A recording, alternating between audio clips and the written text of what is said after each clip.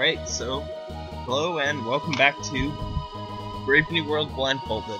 This episode is going to be interesting.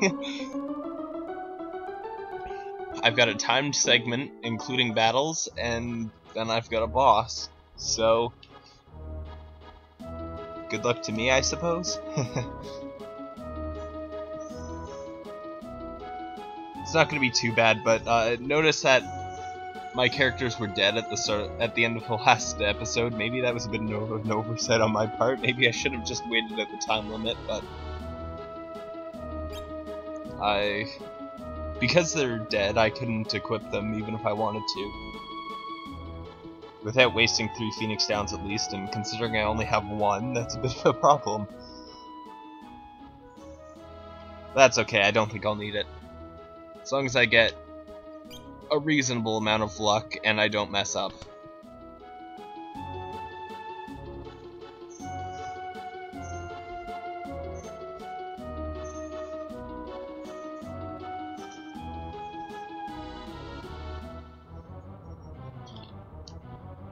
Alright, so I've got to move quickly here.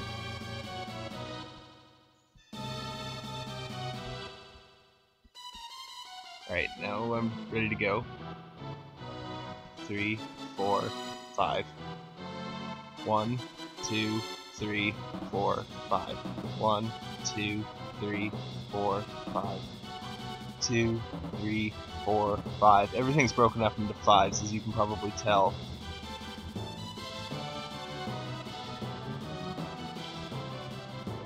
Okay, that didn't go wrong.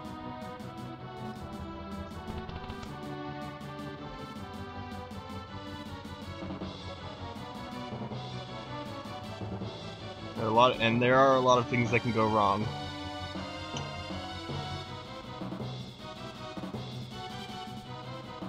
One, 2, 3, 4, 5.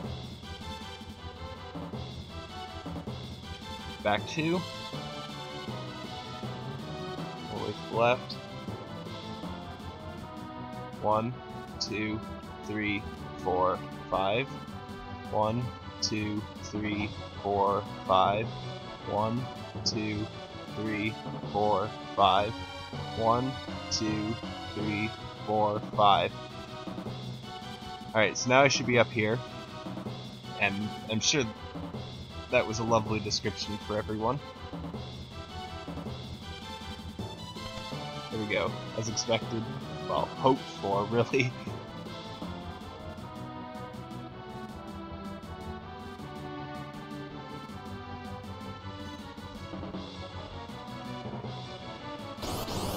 Alright, first of the battles. Oh yeah, I was gonna run straight down there. Alright, you defend. Alright, you're Gao, because I pressed up, and it didn't work.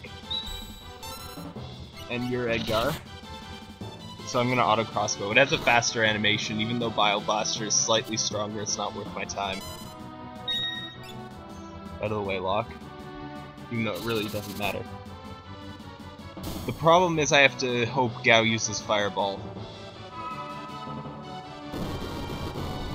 And tease Fireball. It's really only a huge waste of time if Gao decides to not use Fireball several times in a row.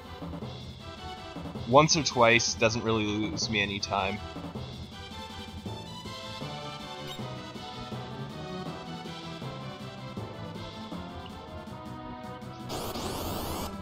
As expected. There's almost no way I'll get through here without getting at least 3 fights here.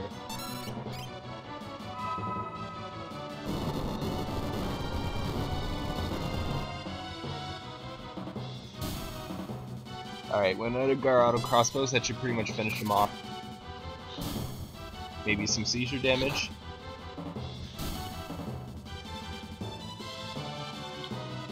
Here we go.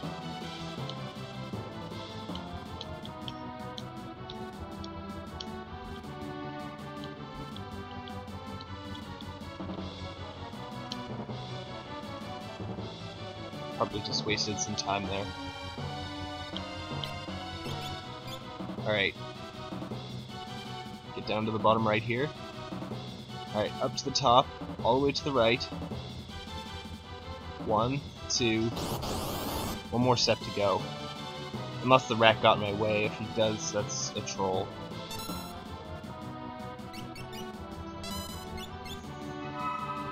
Nice, gotta use Fireball right away there. The most dangerous thing about this part is probably rabies. One of those rabid rats bites me, then that's not good.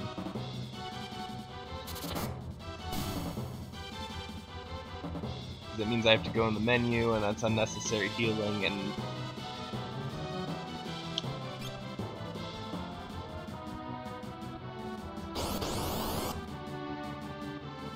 I think I've got time. This has been going decently fast so far.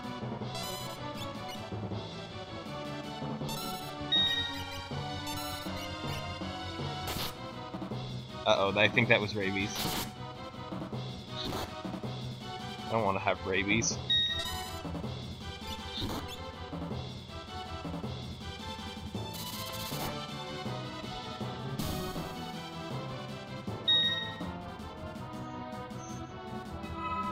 Good.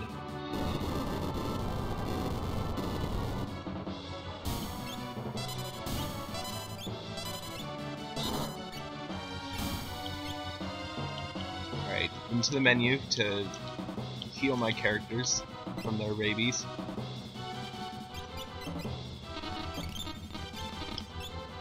Okay, that also gives me a decent opportunity to heal before Ultros. Back 2, and this should be it. Yep, that's it. Okay, I made it. I don't know how much time was on the timer. I think I actually had plenty to spare there, probably 1:30. But that's just a guesstimate. I don't really have... I haven't been setting a timer or something to...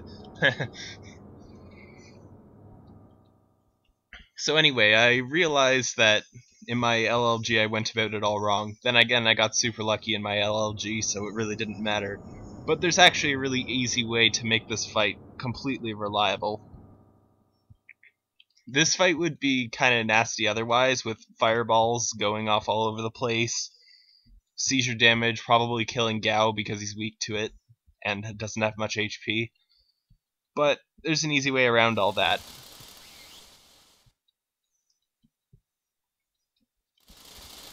The fortunate thing is that Ultros has a whole bunch of positions on the screen. Each one has like a separate HP count, so if I pump the damage into the wrong ones, it's useless. And essentially the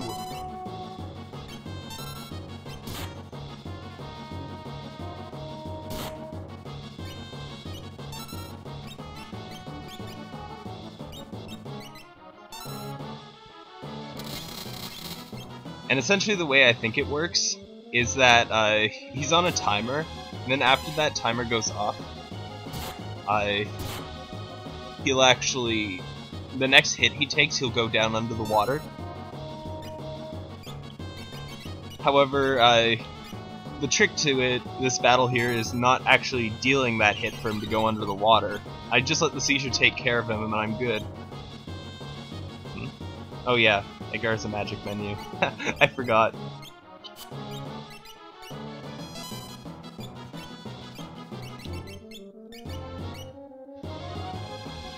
Oh yeah, Locke didn't need to heal him. I can tell which side he hits usually by the side of the screen that his attack is on. Okay, Locke parried that. Alright, I'll have Locke move to the back row because I'm not going to be hitting with him anymore. I just wanted to get some extra damage off at the start. Locke parried another attack. The best part is, this not only makes it really easy to kill him because I'm only depleting the HP of one of his forms here, but it also removes all his dangerous attacks. Like, all he's got is his regular attack and tentacle here. That was him.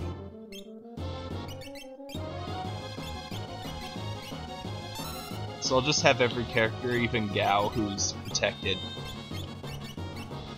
DM'd himself. The reason why I'm having Gao do it is because it's hard to distinguish between him and Edgar that easily.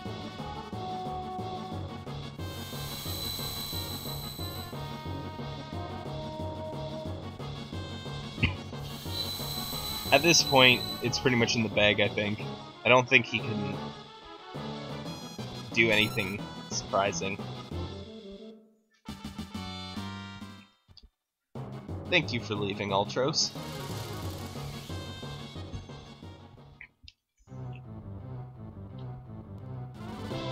And enter Setzer.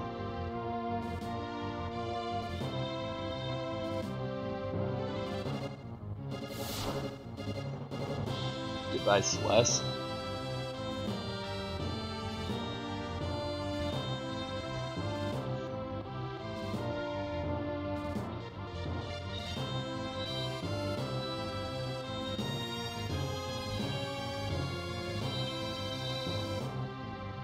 Well, it's time for Act 2. Does Act 3 begin when the world blows up? Alright, one thing. As I mentioned in my opening video's description, the airship is going to be a spot where I can take the blindfold off. Part of the reason is because the flying around the airship would be kind of bogus without, like, any audio cues whatsoever. I suppose I could do it just like I did the Chocobo, but it would be even harder and seems kind of stupid. The second reason is I don't really want to have to go to a save point in the World of Ruin whenever I'm gonna go change my equipment or check something or whatever. That seems a little bit silly. I don't want to force myself to do that just for the sake of, like, being blindfolded more.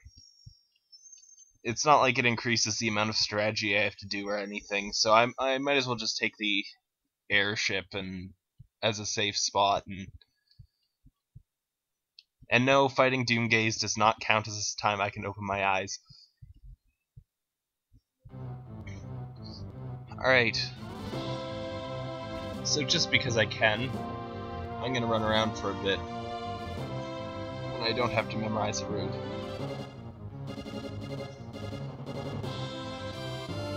So, yeah, I'm still at full HP because I didn't really...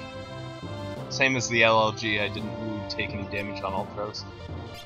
Yeah, I kind of don't care right now. I've probably got better things I can do with my cash, I'm not going to waste it here.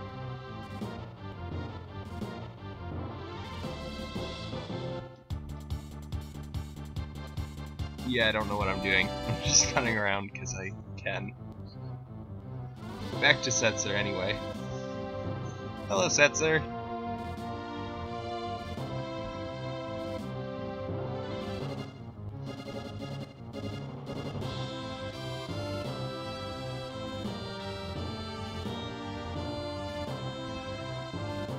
I'm not going to read the dialogue. This isn't really a Let's Play. And besides, reading the dialogue once would be for a whole one time.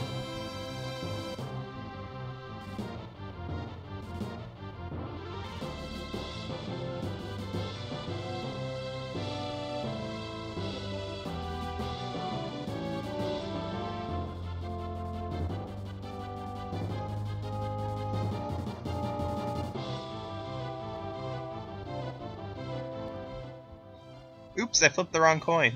That was the single-headed one, and I lost. Oops.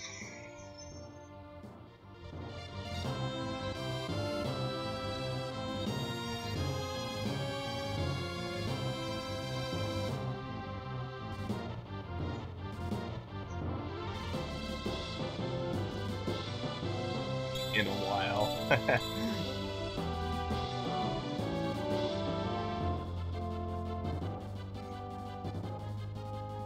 Oh, I haven't had a near-death experience in a while. Safety first, you know.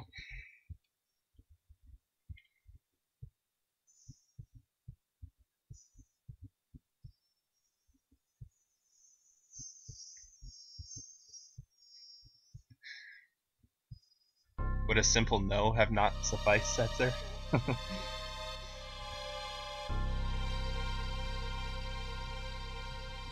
Then again, I suppose it does crash when, you know, a continent falls on it, but...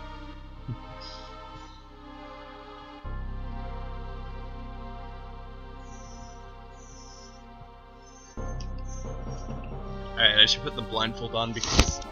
Oops. God. I can't reach it now. Okay, there it is. Because any second now it's gonna tab over to the overworld where I'm not allowed to have my eyes open. Besides, I don't really think I need to see Vector looming over the horizon that horribly badly.